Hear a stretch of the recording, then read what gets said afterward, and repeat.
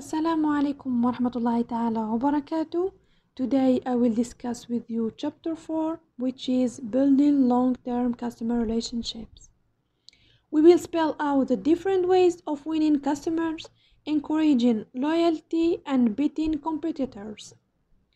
This chapter consists of 7 parts, which are building customer value, satisfaction, and loyalty, maximizing customer lifetime value, cultivating customer relationships, attracting and retaining customers, building loyalty, brand communities, and win-backs.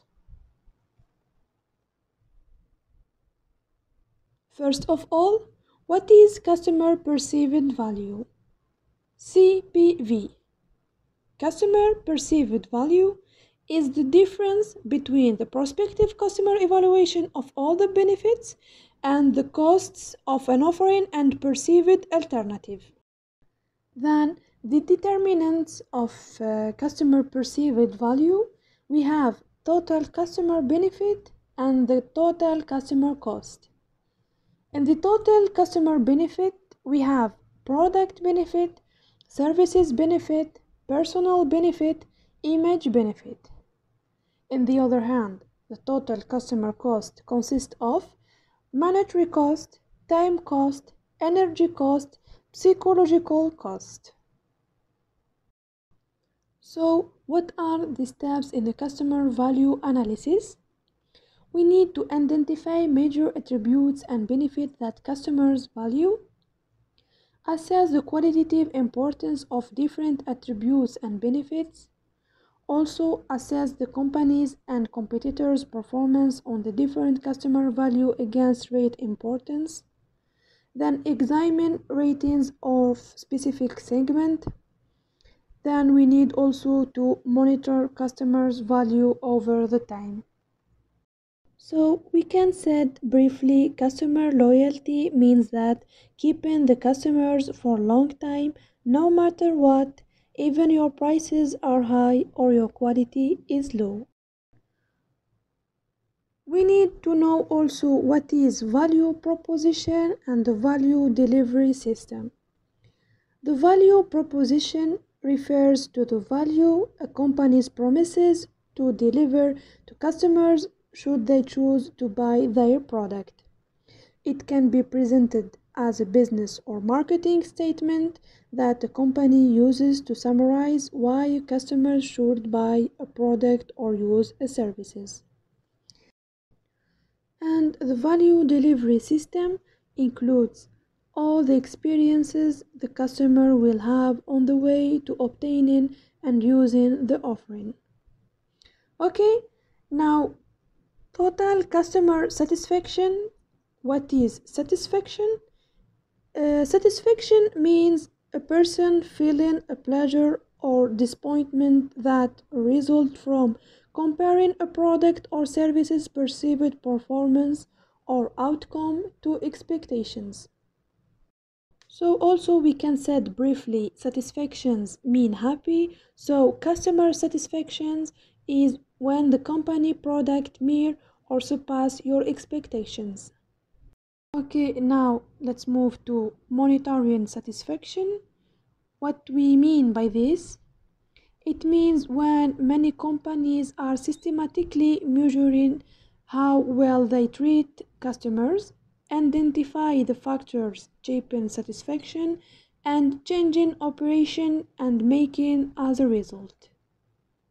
First one is product and service quality. What is quality? So, quality is the totality of features and characteristics of a product or service that bear on its ability to satisfy stated or implied needs. Secondly, we have maximizing customer lifetime value. We have customer profitability analysis and customer lifetime value CLV. First of all, we need to know what is a profitable customer. A profitable customer, a person, household, or company that over time yields a revenue stream exceeding by an acceptable amount the company's cost stream for attracting, selling, and serving that customer. And there are different methods to do the customer profitability analysis.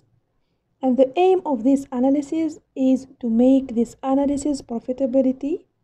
You determine what customer, how much they pay you, how much money you make of them.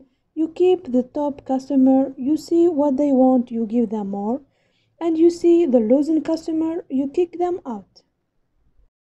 And customer lifetime value, CLV, is the net present value of stream of future profits expected over the customer's lifetime purchases. Okay, now let's move to cultivating customer relationships. We have customer relationship management, CRM, personalizing marketing, permission marketing, customer empowerment. So, what is customer relationship management? Is the process of carefully managing detailed information about individual customers and all customers touch point to maximizing loyalty. Attracting and retaining customers. We have reducing customer churn defection and managing the customer base. We can attract and retain customers by reduce customer churn defection. And to reduce customer, we need to define and measure retention rate and distinguish customer attrition causes, then compare lost customer lifetime value to reducing defection rate. Also, we can attract and retain customer by managing the customer base. We reduce customer defection and we increase customer longevity, share of wallet and cross upselling, focus on high profit customers, and determine low profit customers. Building loyalty.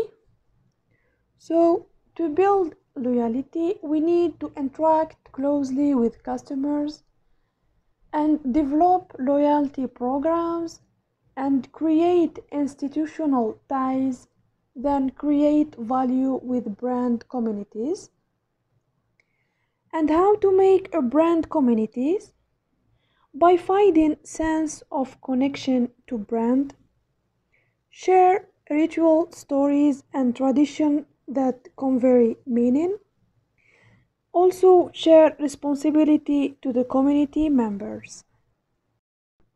After all that, some customers become inactive or drop.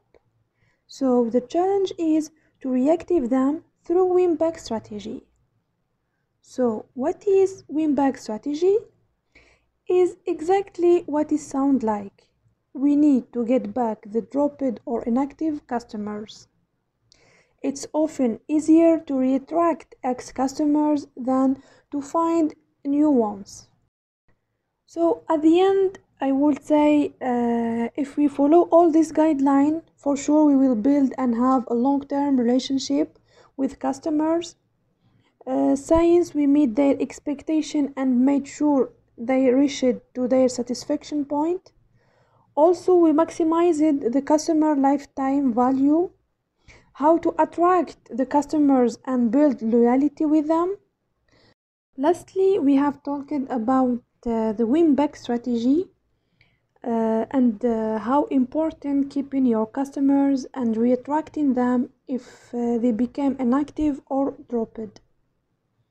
Thank you so much. It's Yam Rahmani from Marketing Management course.